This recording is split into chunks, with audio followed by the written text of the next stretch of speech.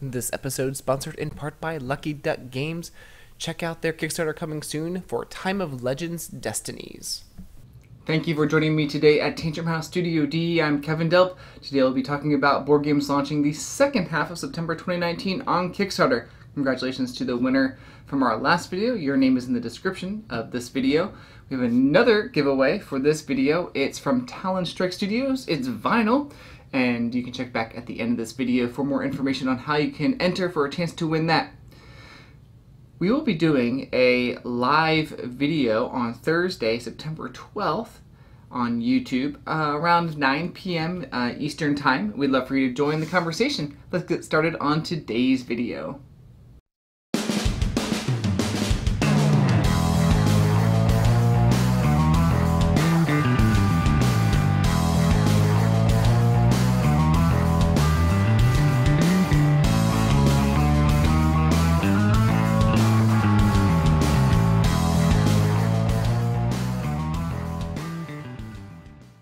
On September 16th, Van Ryder Games launches an expansion to Detective City of Angels, Smoke and Mirrors. They say it adds the hardest cases yet.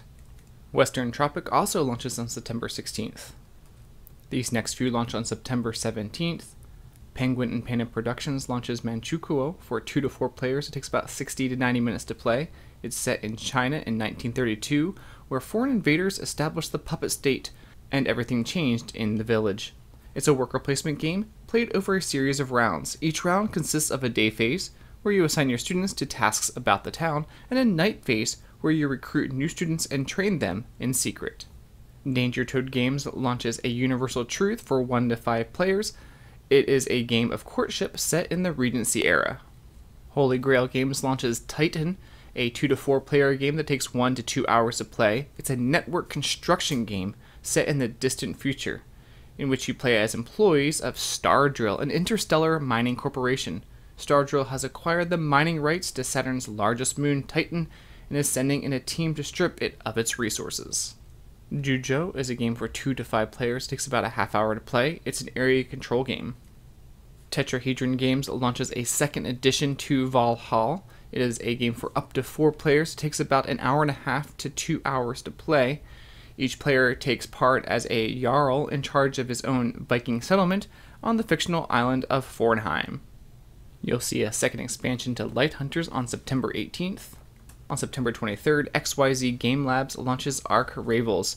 It's a 45-minute drafting, set collection, and resource management game that is set in a colorful and crafty world of fiber art. You play as one of the 4 crafters, each with their own specialty or skill. You'll draft yarn of various colors, combine it to craft patterns like bears, blankets, and scarves, and then turn them into complete projects and score points. Also on September 23rd, AEG launches a second edition to Edge of Darkness with an expansion, Cliffs of Cold Harbor. These next few launch on September 24th. Time of Legends Destinies is for 1 to 3 players. It takes about 90 to 150 minutes to play. It's a competitive, story-driven game of adventure and exploration, mixing an app and a board game. It's the first in a series of games using a brand new system called Destinies. This game is set in the dark medieval fantasy universe of Time of Legends Joan of Arc. This is a result of a close cooperation between Lucky Duck Games and Mythic Games. Puzzling Pixel Games launches 7 Bridges, a game for 1 to 6 players. It's a roll-and-write dice drafting game in which players explore the historic city of Königsberg by coloring in connecting streets on their map. Deep Water Games launches Sovereign Skies, a game for 1 to 4 players. It takes about 30 to 60 minutes to play. On the edge of space, the powerful houses of Old Earth have finally discovered an abundant source of energy in the Abyssy Cluster, a system of 6 alien planets striving to maintain peace. Occupy the planets and recruit politicians to gain influence and power for your faction in the epic worker placement strategy game, Sovereign Skies. Treasure Falls Games launches The Quest Kids, a game for 2 to 4 players. It takes about 20 to 45 minutes to play. It's a fantasy-themed board game, and players control up to 4 of the Quest Kids as they explore the magical Tulk's Cave.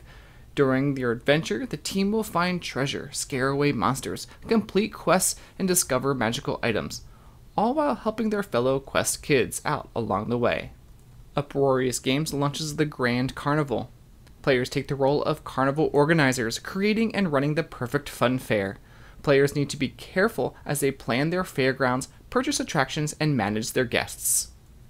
Aetherus Games launches Ruins of Mars, a game for 2 to 4 players. It takes about 1 to 2 hours to play. In the game, players are competing to build out their arsenal of knowledge. They must understand the language of ancient civilizations that colonized Mars. Talon Strike Studios launches Camp Pinetop, a game for 1 to 5 players. It takes over an hour to play. You are the leader of a group of scouts who are exploring the wilderness. To win, level up your scouts to the highest rank.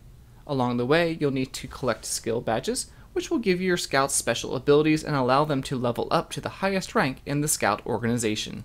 Horrible Games launches Unicorn Fever, a game for 2 to 5 players. It takes about an hour to play. You choose your favorite unicorn, place your bet, then watch the race unfold. May the best unicorn win, unless someone fixed the race, of course. And I believe we'll see a Kickstarter launch for Madeira, which is an area-controlled dice-rolling worker placement game for 2 to 4 players. It takes over an hour to play. I believe we'll see a relaunch of Dance Card, a game for 2 to 4 players that is set during a high school homecoming dance. Dark Hand Games launches Beneath, a game for 2 to 4 players. It takes about 1 to 3 hours to play. It's a dungeon crawling board game.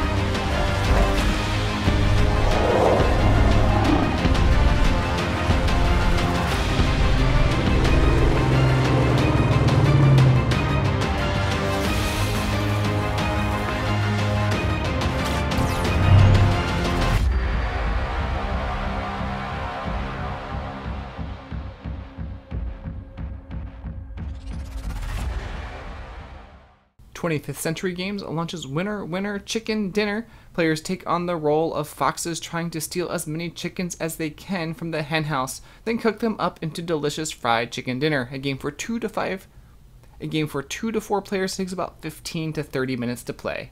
Dragon Phoenix Games launches Wacky Widgets, a game for 1 to 4 players. And towards the end of September, I believe Steve Jackson Games will launch Deadly Doodles 2. Deadly Doodles is sort of like a roll and write game, but more of a draw and draw game, as they say.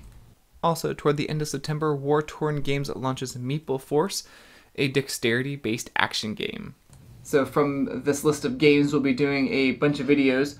Manchukuo, Valhal, Time of Legends Destinies, ArchRavels, maybe 7 Bridges, Sovereign Skies, The Quest Kids, Camp Pinetop, Unicorn Fever, Winner Winner Chicken Dinner, maybe a couple more. But Camp Pinetop is with Talon Strike Studios, and they are the company that is doing a giveaway for this video. They produced vinyl, and if you'd like to enter for a chance to win, just make a comment below. You can make a comment about one of the games that you're interested in from the list, or you can tell me what your favorite song is, or one of your favorite songs is. I'd love to hear about that. Well, thanks for joining me on today's video, and we would love for you to subscribe to Tantrum House. This episode is sponsored in part by Colossal Games. Check out their game currently on Kickstarter for Omen: Heir to the Dunes.